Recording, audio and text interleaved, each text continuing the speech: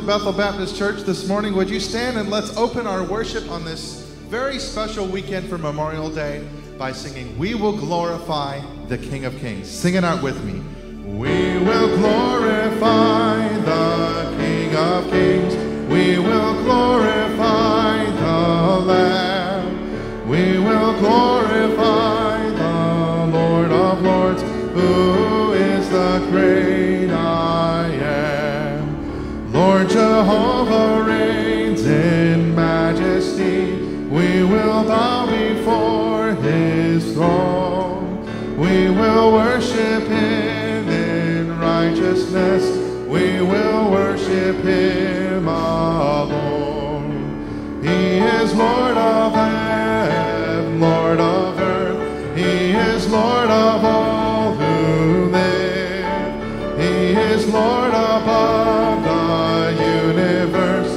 All praise to him we give. Hallelujah to the King of Kings.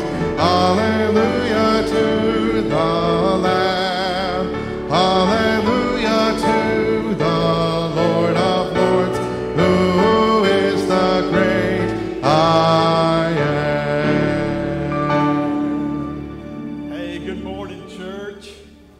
So good to see each and every one of you here today. And as we've gathered together here in our church, let me just tell you a couple. First off, don't forget, silence your telephones. And then the second thing is that today we're going to be having communion at the end of the service.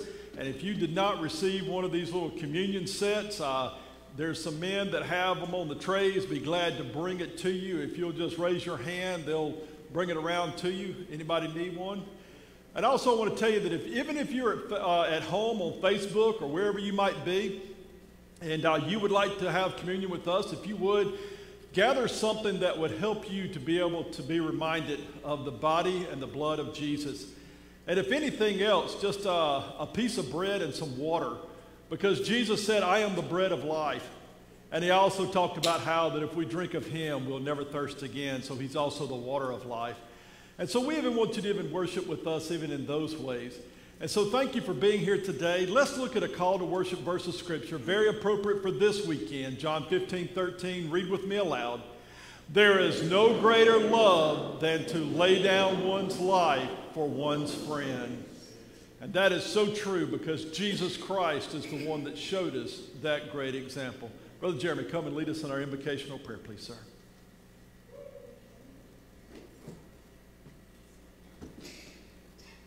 Good morning. After a couple of weeks out, not being able to be here, it's so great to see all you here today in the house of the Lord. Let's pray. Dear Heavenly Father, Lord, thank you for this time you give us together, for all the blessings you give us, blessing us with health so we can be here together and worship together, Lord. Please open our hearts and minds to the Scripture and the Word that Daniel will be presenting to us today. Lord, on this wonderful weekend, Memorial Day weekend, help us to remember to honor the fallen who gave so much and sacrificed so much in their lives, so that we could be here and worship together for the freedoms this country has. In Jesus' name, amen. Amen. We have a very special service today. As we observe Memorial Day tomorrow, we planned this service around honoring those that have given their lives for our country. So we're going to open our service this morning again with the hymn, "Eternal Father, Strong to Save," which is the official hymn of the U.S. Navy and has a wonderful, powerful message. Let's sing it together.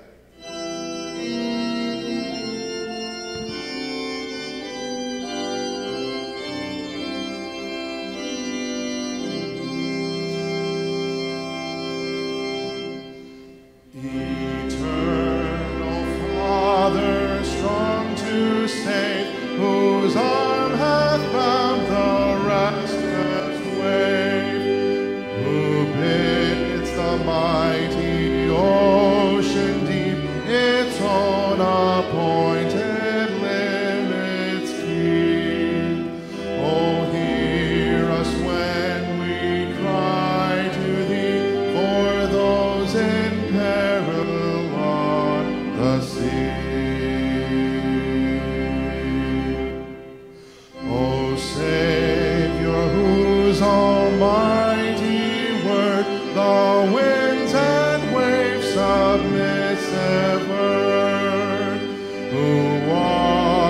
upon the foaming deep, and calm amid the rage did sleep. Oh, hear us when we cry to thee, for those in peril on the sea.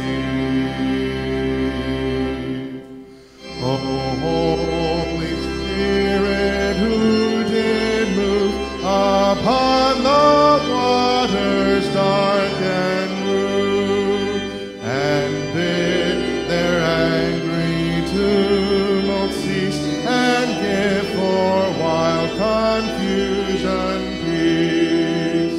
Oh, hear us when we cry to thee, for those in peril on the sea. O Trinity of love and power, your children shield in dangers hour. From rock and tempest, fire and foam, protect them wheresoe'er they go.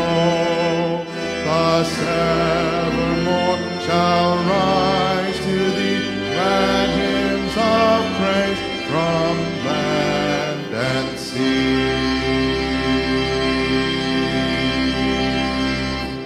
Amen. Let's sing America the Beautiful now. America the Beautiful.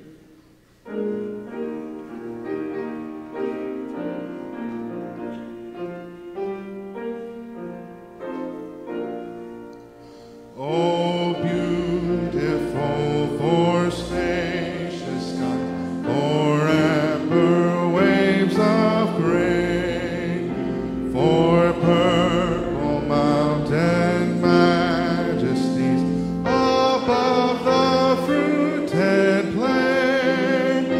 America, America, God shed his grace on thee, and crown thy good with brotherhood from sea to shining sea. Oh, beautiful for heroes true in liberating strife, who more than self their country love, and mercy more than life.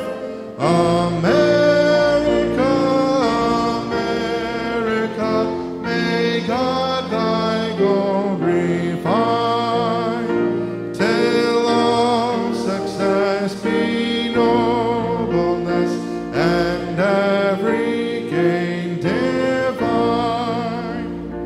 Oh, beautiful for patriotry that sees beyond the years, thine alabaster cities gleam, undimmed by human tears. America, America, God meant thine every flaw, confirm thy soul in self-control, thy liberty in law. Beautiful singing. You may be seated.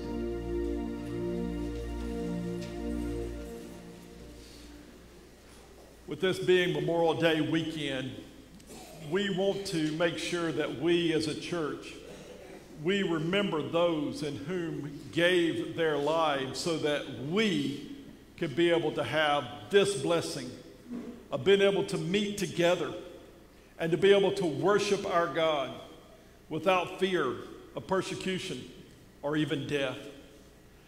So freedom is something in which we all enjoy, but freedom is something that certainly came at a high price. In our nation, we pause on this weekend not to celebrate, but to remember and to reflect upon those in whom have given their lives on battlefields, and for those families who still remember and suffer the loss. And so during this time, we want to pause now and to be able to give us an opportunity to not only reflect, but also remember, but also to be able to give God thanks for the blessings in which he has bestowed upon us.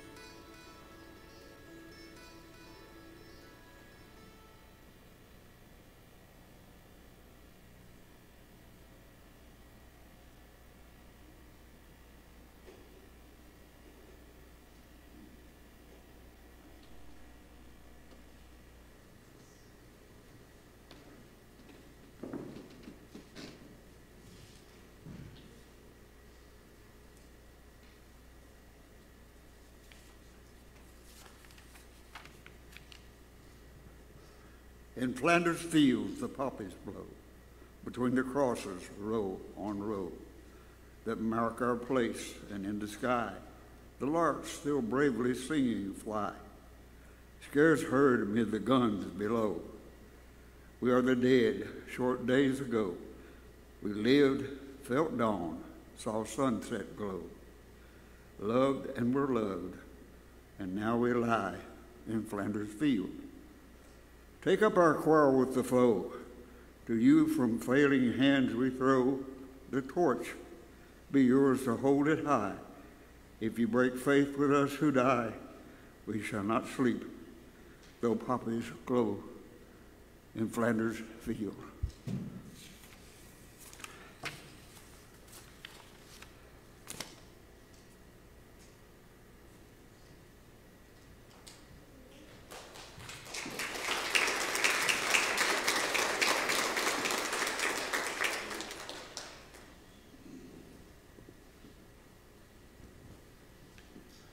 As we come to this time of prayer with our heads bowed and our eyes closed, as we hear the sound of taps being played, may we give thanks to the Lord for our freedom and pray for those families who still grieve this day.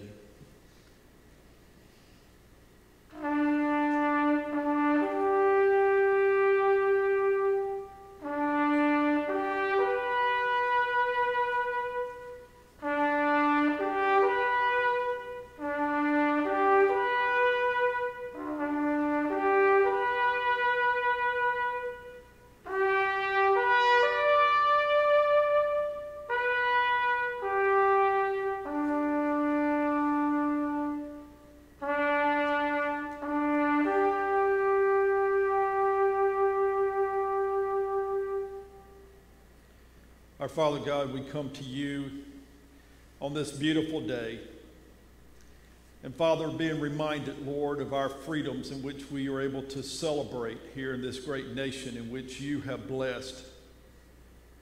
And God, you have blessed us in ways, Father, in which we want to just use those blessings, Father, to be able to be a blessing to you. And Father, we know that we do so whenever we share our blessings with others. And Father, right now, we ask, God, that we as your children, Father, would seek your forgiveness. Lord, where we have taken these blessings for granted. And God, where we have called evil good. And Father, where we have allowed sin to triumph. And Lord, where we no longer, Father, desire to be led by your Holy Spirit, but instead by the flesh. And God, we come, Lord, asking for your forgiveness. Lord, we also come to this time, Lord, and saying thank you, God, that you have given us a nation in which we can come and celebrate in. Father, your great love for us. Forgive us, Lord, where we failed to do so. And Lord, where we take these times like Sundays, Lord, for granted. And God, we thank you, Lord, for the freedoms of, Lord, where we might be able to boldly proclaim the gospel, the good news. But yet, Lord, so often we remain silent. But God, we come this moment right now, Father, and we ask, God, your blessings, Lord, to be bestowed upon those families who still grieve in this great hour. Father, of them remembering and reflecting upon their loved one, Lord, that laid down their life for our country. And we pray, Father, that you would reveal yourself to them as only you can, Father, in real and personal ways. And Father, bringing, Lord, wisdom and, Lord, also comfort. And God, help us, Lord, as the church to never take these things for granted. But, Lord, be your arms, your eyes, your ears, your feet, Lord, to go and to minister. And so, Father, as we think about death this weekend, Father, we thank you, Lord, that it's not the end for us. But God, we do want to remember those who gave their lives, Lord, so that we could be free, but none greater than that of your Son, Jesus Christ, who died to set all men free. Thank you, God, for giving us your Son, Jesus, and it's in his name I pray. Amen. Amen. Let's continue with our worship this morning by singing, Because He Lives, I Can Face Tomorrow. Would you stand with me as we sing?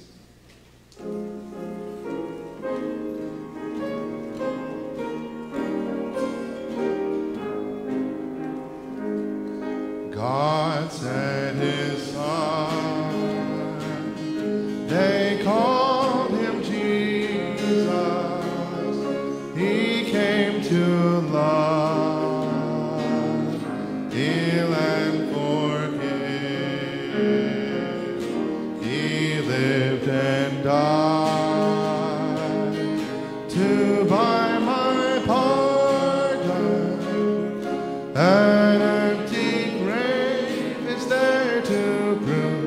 My Savior lives, because he lives, I can face tomorrow, because he lives,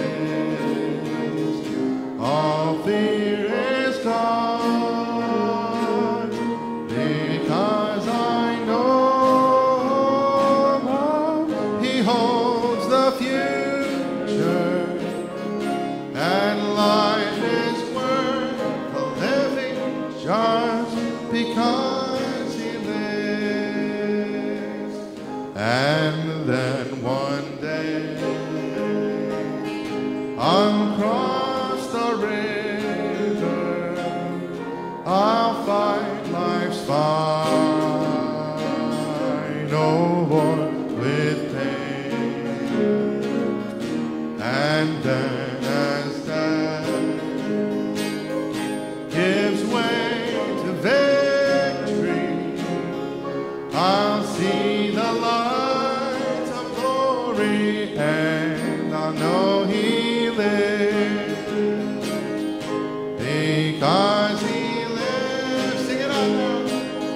I can face tomorrow because He lives.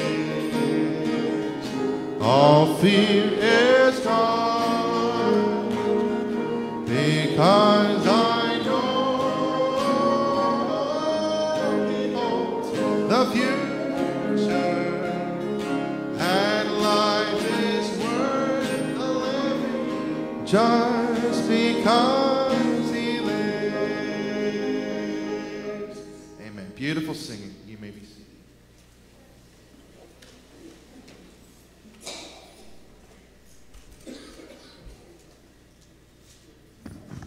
This song is dedicated to those that have given their lives in service for a country that have passed on before and that are alive today.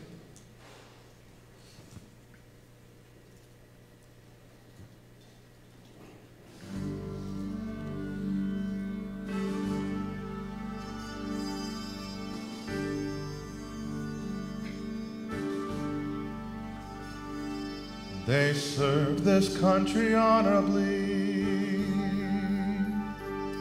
a people strong and proud, never once to compromise. They strive to be the best.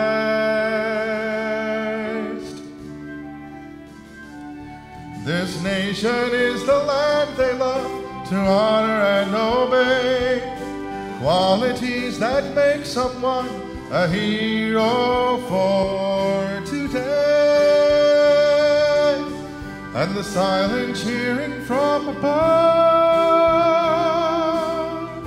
somehow tells them that we're proud. And as we bend our knees to pray, may we find a way to say thanks to a hero for today.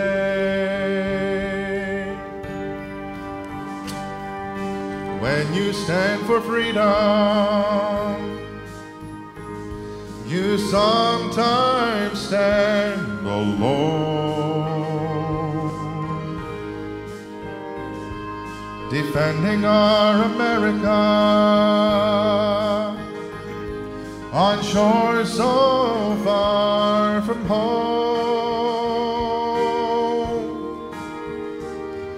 Courageous moments anytime, and a flag that points the way on this lifelong journey on, a hero for today. And the silent cheering from above somehow tells them that we're proud. And as we bend our knees to pray, may we find a way to say thanks to a hero, thanks to a hero. And the silent cheering from above somehow tells them that we're proud. And as we bend our knees to pray, may we find a way to say thanks to a hero for today. And as we bend our knees to pray, may we find a way to say thanks to a hero, a freedom-loving hero. Thanks for a hero for today, a hero for today.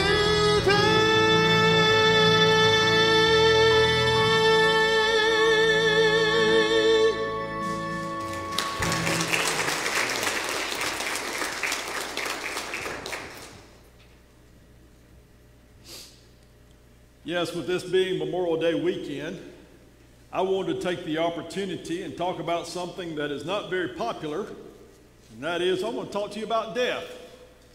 You know, death is one of those kind of things that is like taxes. You can't avoid it. It's going to happen, is it not?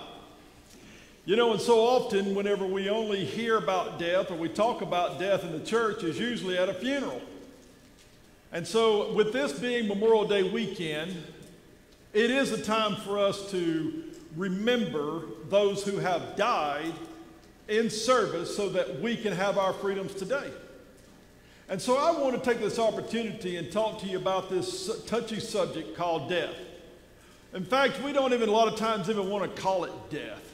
We want to say things like, well, they've just passed on. Or we'll say things like, they bit the dust. Or they bought the farm. Or they kicked the bucket. Or as some would say, they joined the angels. Whatever, however you might want to say it. We try to avoid this whole topic, this whole subject matter about death. You know, but yet it is something that has been with man ever since the existence of man. And I can promise you this, each and every one of us in this room has been touched by death. You have known someone that you loved, that you knew personally, that you cared for, that has died. Have you not? Now, sometimes it might be somebody that was very close to you. It might have been a spouse. It might have been a child. It may have been a parent, a grandparent, another kind of relative, and whom you grieve deeply for, and understandably so.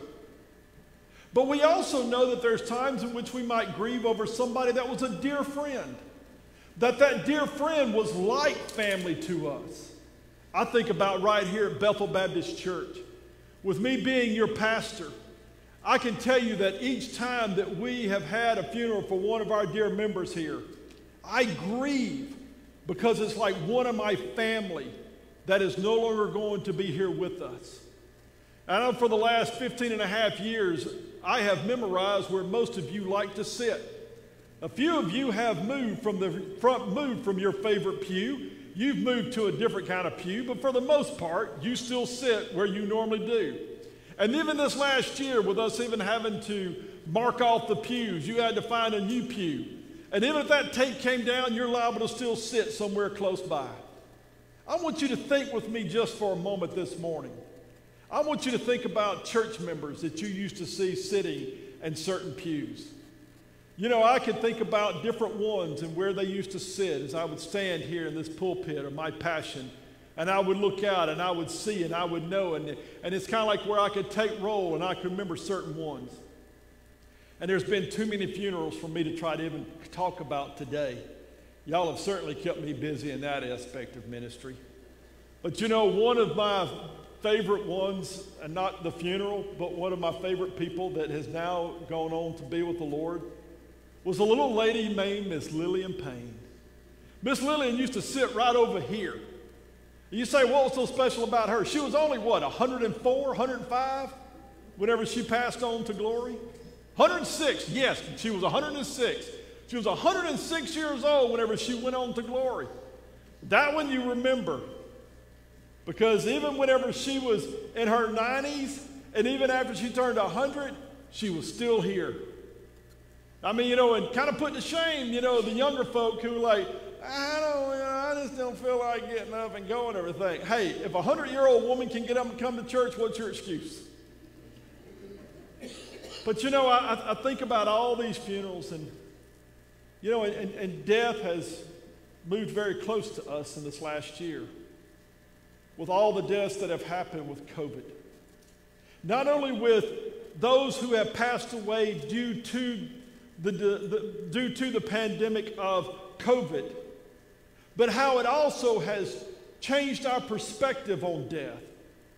And that is about how that certain things that we used to do whenever we knew that somebody was going to pass away, like gathering at the hospital and maybe being in the room with them, or maybe being at a hospice house, or maybe being in a hospital room, or even at their own home, being close to that person, but too many, because of this pandemic, did not have that family, those friends by their side.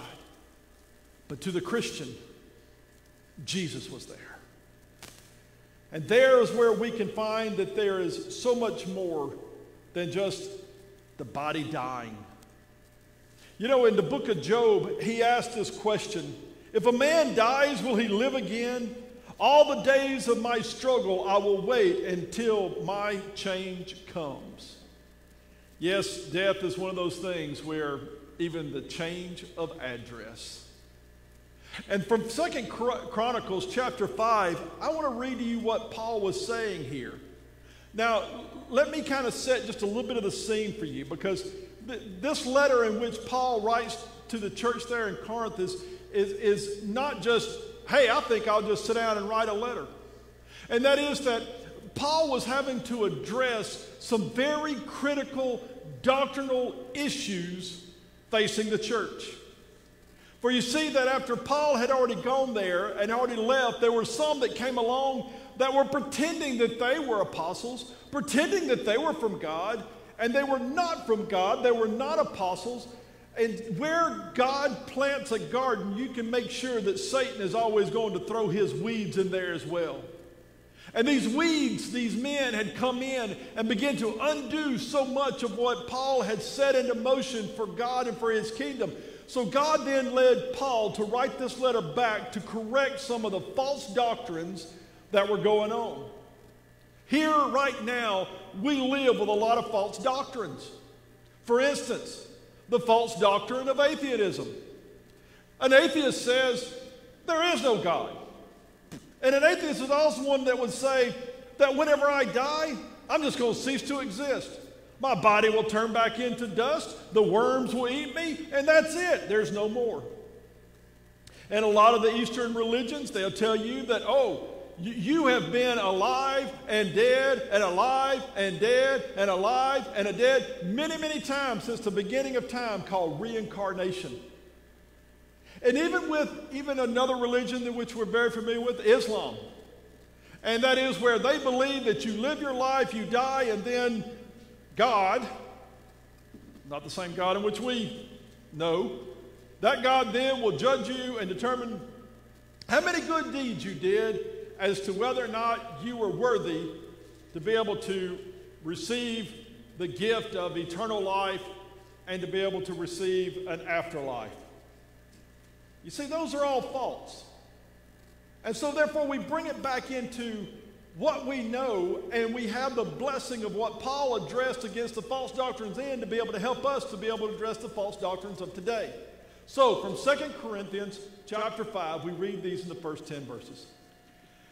As we know that when this earthly tent we live in is taken down, that is, when we die and leave this earthly body, we will have a house in heaven, an eternal body made for us by God himself and not by human hands. We grow weary in our present bodies, and we long to put on our heavenly bodies like new clothing. For we will put on heavenly bodies. We will not be spirits without bodies. While we live in these earthly bodies, we groan and sigh. But it's not that we want to die and get rid of these bodies that clothe us. Rather, we want to put on our new bodies so that these dying bodies will be swallowed up by life. God himself has prepared for us this, and as a guarantee, he has given us his Holy Spirit. So we're always confident, even though we know that as long as we live in these bodies, we're not at home with the Lord. For we live by believing and not by seeing. Yes, we are fully confident, and we would rather be away from these earthly bodies, for then we will be at home with the Lord. So whether we are here in this body or away from this body, our goal is to please him. For we must all stand before Christ to be judged. We will each receive whatever we deserve for the good or evil we have done in this earthly body. Will you bow with me and pray for me and pray with me?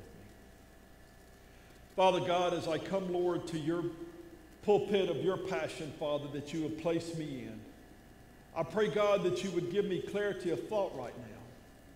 And, Lord, give me clarity of spirit. And, Lord, also that of speech. For, Father, I desire, Lord, not to not to do anything, God, but to preach you. And Lord, to glorify you. And Lord, to present the truth. And Lord, let your Holy Spirit bring us, Father, into the reality of what your word has taught us. And so, God, use these next moments, Father, to glorify you. And Lord, to be, Lord, for us to be drawn closer to you as we understand, Father, you, your Son Jesus, the moving of the Holy Spirit, and Father, our lives in you, and even death. In Jesus' name I pray. Amen. In our great nation, since this is Memorial Day weekend, we're going to think about death tomorrow. If Memorial Day weekend is nothing more to you than just a long weekend, as one politician recently said, or a barbecue, or time at a lake, or the official beginning of summer, you've missed the whole meaning of what this weekend is really all about. Here in our great nation, since the Revolutionary War of 1775 to present, there have been over 1.3 million military personnel that have died for the freedom of our country. Our country is barely over a couple of hundred years old. We're still a child as far as a nation goes compared to other nations that have been around for thousands of years. But yet in our short amount of time, we have certainly known our fair share of something called war. And even whenever there was not an actual war where there were troops on the ground and bombs being dropped from the air, we were still in a war. We just called it the Cold War. And even during the Cold War, there were ones that wore the uniform that died in the freedom of our nation. But 1.3 million people have died so that we could have this kind of freedom. But let me assure you of this. There's only been one that ever died for you to be able to save your soul, and his name is Jesus Christ. So that's why on this weekend we desire to want to know Christ and his fullness, and to be able then to focus on him, and to be able to know what God is going to do in us, in our lives, and even in our death. You see, there's three aspects to this thing called death. And that is, it does end our physical life. You know, in the scriptures in which we just read, Paul is here telling us, for it is written that our earthly tent will be taken down. Yes, that old tent, he's referring to our bodies. You know, this old body in which we live in is designed only to last only so long. Now, unfortunately, none of us were born with an expiration date stamped on our heel, and we know when that day is going to actually end. Some people are not blessed to be able to live a very long life. Some lives have ended in just a matter of moments after birth. Unfortunately, a lot of lives have even ended even before they even were born. And then we also know that some tragically died whenever they were young, and then others died whenever they were of a great age. And I can tell you that there's this time in our life where we don't think about death. We always think we're going to live forever. And that is one of the reasons why the military is made up mostly of younger people, 18-year-olds to in their early 40s a lot of times. And that is because whenever you're that young, whenever you are living your life and you just feel so full of life, facing the end is not really on your mind. And you feel invincible. And there's a very thin line between being an idiot and being a hero. And sometimes the line gets a little bit blurred and confused. But I am so thankful that whenever we stop and we think about the young men and women who have faithfully served our nation, who have given of themselves, not just because they don't think they're ever going to die, but because they say, here's a blank check for the freedom of our nation, payable all the way up, even if it's my life. Jesus came into this world because he knew that we had so much more than just this old physical body in which we live in. We have a soul. And that's where we understand that whenever this physical body dies, it does not end the spiritual life. You know, we want to think about how it's going to be whenever we die. Woody Allen once said, "I'm not afraid to die, I just don't want to be here when it happens." And there's a lot of truth to that. A lot of us are not necessarily afraid of dying as much as what we stop and think about how that we might die. You know, there are some that have died and it has, I believe, been a shock that they closed their eyes and they opened their eyes in a moment and they were in the presence of God. Whoa, what just happened? But God also lets some know your time is coming to a close. Your time is coming up. You need to get your house in order. And they're given a notice. And you often hear this from a doctor and says, you only have about this much time left to live. But I want to assure you this, none of us are promised that we're going to be able to have those words spoken to us. So how now shall we live? You live with your house in order as if this is your last day. I know that reality of death came whenever I was a young man serving in the military. Whenever a chaplain and also a paralegal came into our squadron and said, okay, there are some things in which you need to get right. And we're here to represent two areas. One is if you want to get right with your maker, here's a chaplain. You also have legal obligations and duties. And this paralegal is to help you to be able to make out your will and to give you powers of attorney and to be able to help settle those things. You know, and I had to stop and I thought just for a moment as an 18, I might have been 19 already at the time. I never thought about filling out a will. But all of a sudden that reality was before me. And then whenever a war came, Desert Storm, a lot of guys were having to fill out those quick forms. And, you know, and to be able to put it on there. You realize that also that there was a man, and this has been able to be held up in court. There was a man who actually was involved in a car accident many, many years ago. He was pinned underneath his car, and he took something and he scratched in the side of the paint on his car. It says, and he wrote his name and said, everything that I own, I leave to my wife, and he signed it. And when they found his car and his deceased body, they legally said that will scratched out in the paint on his car stood in court. And his wife was able to get it all. Let me assure you of this. Get a will. Because if you don't determine what's going to happen to all your stuff, the government will. And I'll also tell you this. If you don't get real particular about some things, you're actually setting your family up to have a feud. Well, Mama said I could have this. Well, Daddy said I could have this. And I, as the pastor, have been brought in to be a mediator of family members over stuff. Now, I can understand how precious sentimental things are.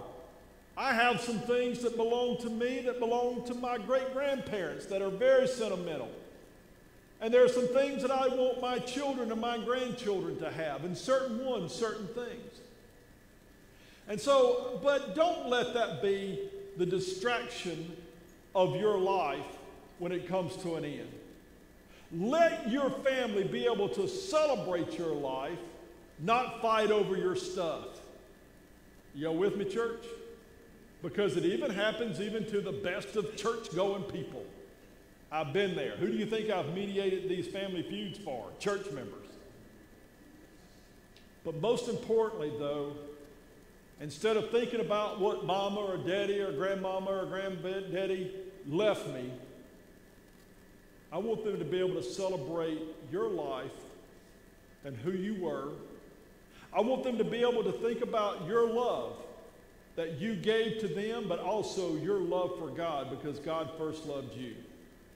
And then I want them to be able to continue on with the legacy in which you leave. You see, that is something that every single one of us is going to leave behind, and that is a legacy. You may not be able to leave houses and cars and jewelry and stocks and bonds and big bank accounts, but you will leave behind a legacy. Now, your legacy is either going to be filled with one or two things.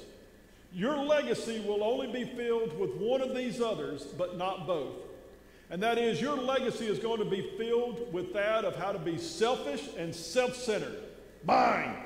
It's all mine. I did all this my way.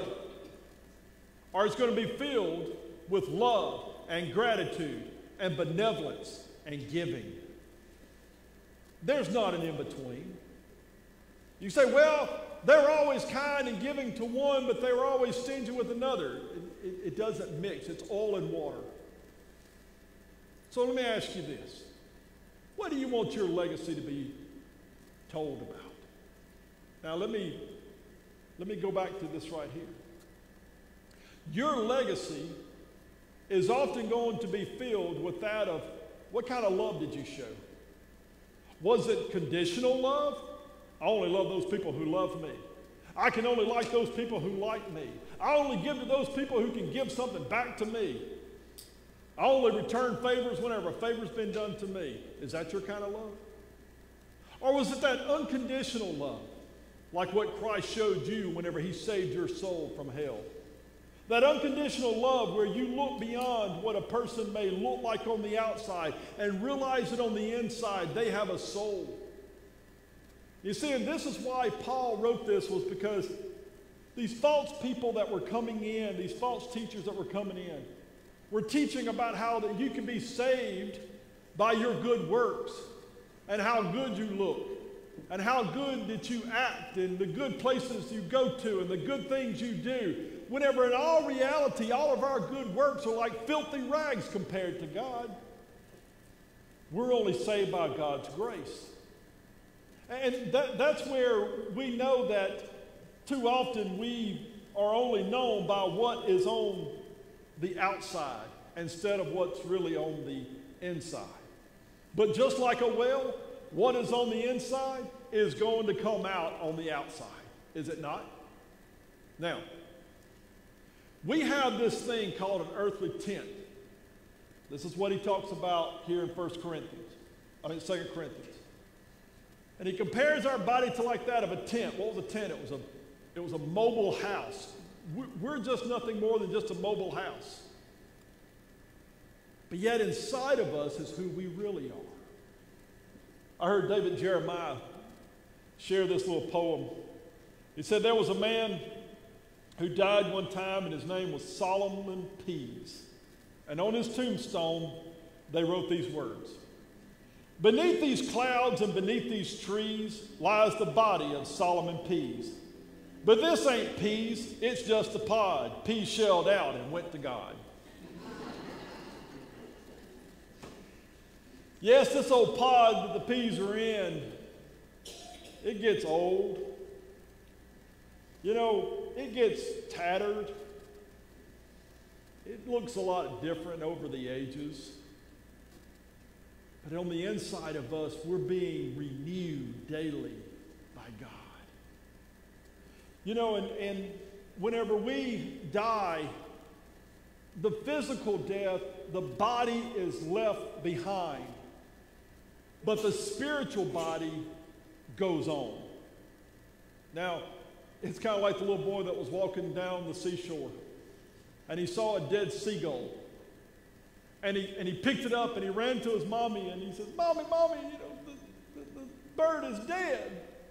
And the mommy thought for a moment, oh, this will be a good time to teach the little boy, my son, about death. And he says, Mommy, it died. And he says, well, yeah. It says, it went up to heaven to be with Jesus. The little boy looked at the bird and says, well, what happened? Did he not like it and throw it back? Now, understand this. There's some of you, you might get to heaven and God might look at the body and say, no. That's why whenever God sees us, he sees what's on the inside. And this old shell of a body in which we live in is going to be left behind. But our soul, our spiritual body, will go to God. And there we're going to receive a new body, prepared for us by God, in a place called heaven that was built by Jesus, John 14. And so we know that God has prepared this way for us through Jesus. God has prepared a new body for us that will not have disease or age or the crippling things that are upon us, death or disease. But instead, he gives us that new body. But you know, one of the other things is this is also the beginning of eternal life. And that beginning of eternal life can only be found with Jesus Christ. Now, let me explain this to you. All of us have a body. All of us have a soul. At the moment of your death, your soul, it will then enter into eternity. And that eternity will only be one of two places. It will either be heaven or it will be hell. Now, there is no in-between. There is no purgatory. There is no second chances. There is no great scales in the sky whenever you might think that you can talk God into something by trying to throw all your good works onto the scale. But instead, what we must look at is that it's either going to be heaven or hell. And in order for you to go to hell, let me tell you what you need to do. Absolutely nothing. That's all you got to do. Absolutely nothing. And that is that we have that sin nature in us that has drawn us away from God. And that sin nature is what causes us to know that the Bible has said, for all have sinned and fallen short of the glory of God. Do not believe the lies of Satan and believe that you've been a good person your whole life. You've sinned. And the wages of those sin is death, and that's the eternal separation from God. But it's not just the end. It might be the end of your life, but it won't be the end, because then you're into eternity in a place called hell. But the free gift of God is this, that while we were still yet sinners, Christ died for us. So Christ died for us, making a way for us to then be able to go to heaven.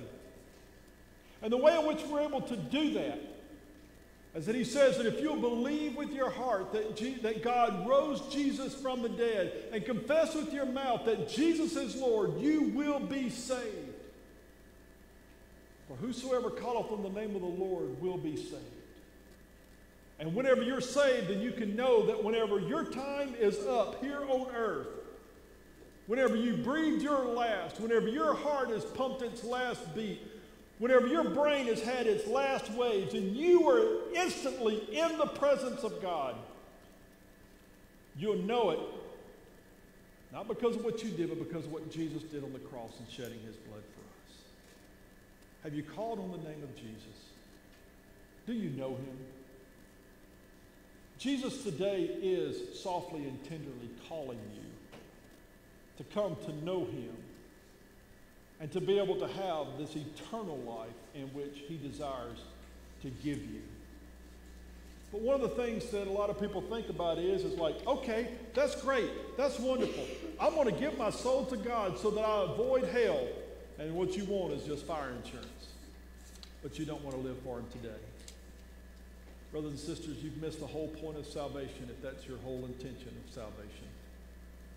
And that is that Jesus desires to not only be your Savior and save you from hell, but he also desires to be the Lord of your life. Because there's so much more in which he wants to do in your life today. He wants to give you life that is abundant life. He wants to give you a life that has reason and has purpose and has meaning. He wants to give you a life in which he can use so that whenever it's your time to go, people will be able to talk about your life and the difference in which you made for them. They'll be able to talk about your love. And that is how that Christ's love changed your love for all mankind. And then also the legacy in which you leave behind. Could your family say, my loved one was a follower of Christ? Not just a believer in Christ, a follower of Christ. Hear what the Spirit is saying to you today. Where are you on life's journey? Here's the truth of the matter. Just like all books, just like all roads, just like all movies, they all come to an end. Your life will come to an end as well. And then what? Eternity. So as Michael comes and leads us in this song, as we prepare our hearts for communion, if God is speaking to you today, don't turn him away. Answer his call. Come to his salvation. I'll be here at the front. This altar is open. You come. Let's stand.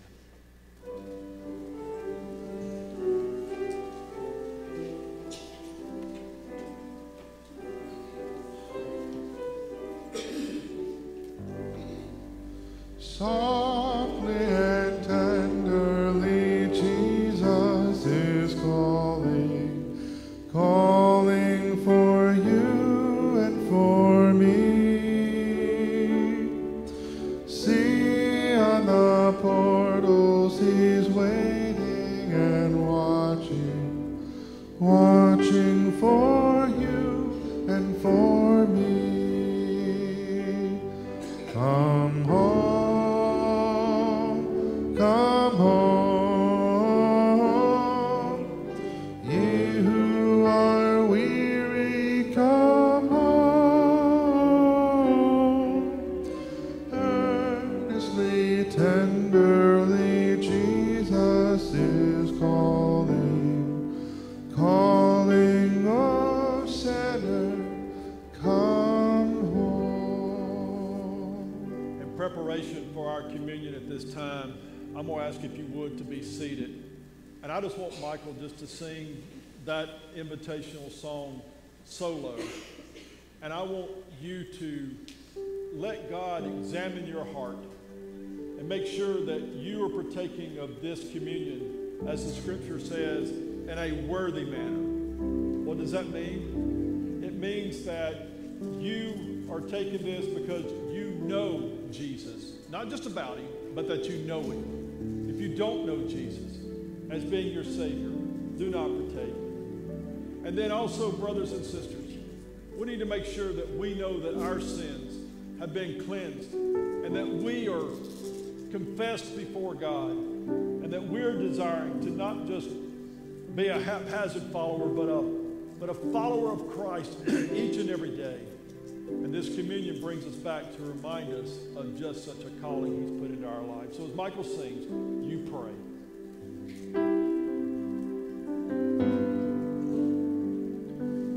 Softly and tenderly, Jesus is calling, calling for you and for me.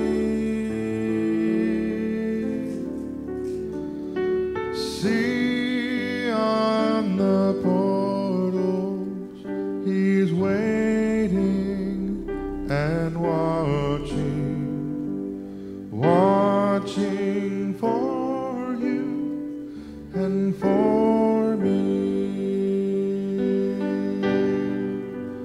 Come home, come home, ye who are weary, come home.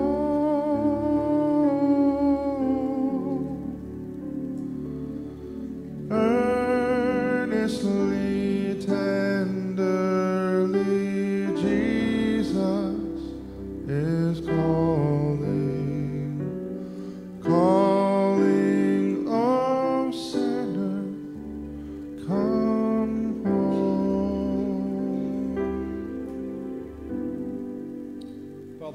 prepare our hearts, Lord, as we come now, Lord, to this time of worshiping you through that of the observance of your Last Supper.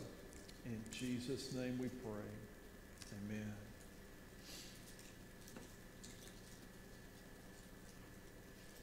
If you have your element there with you, if you'd rather to move back the top and pull out the bread.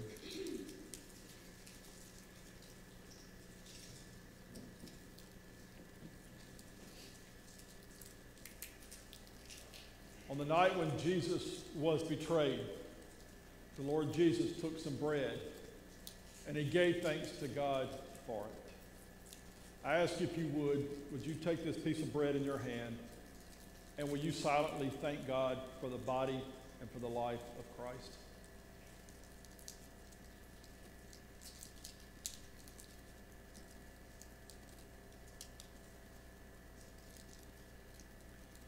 Then he broke it into pieces and said, "This is my body which is given for you.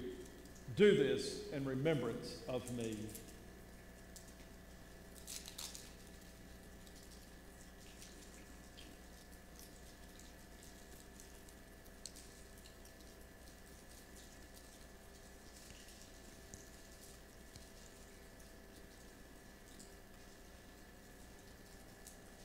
In the same way, Jesus took the cup of wine after supper, saying, "This cup is the new covenant between God and his people, an agreement confirmed with my blood."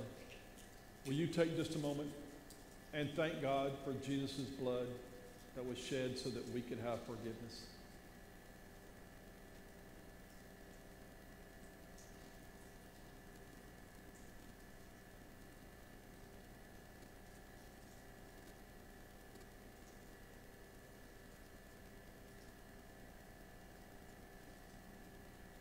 Do this in remembrance of me as often as you drink it.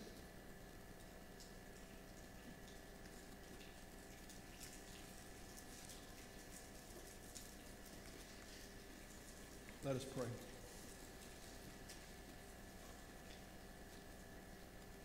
Our Father and our God, we come, Lord, in humble adoration to you. Father, whenever we stop and we think about what it took for us to be able to have real freedom, it took your Son, Jesus Christ, dying a death for us on Calvary's cross. And that is why, God, he is truly our hero, our Savior.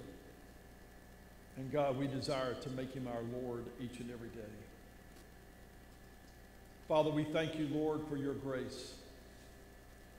That, Lord, whenever we were so unworthy, you saw fit to call us into your family. Father, we thank you, God, for your forgiveness. That, Lord, though my sins be as scarlet, you washed them white as snow.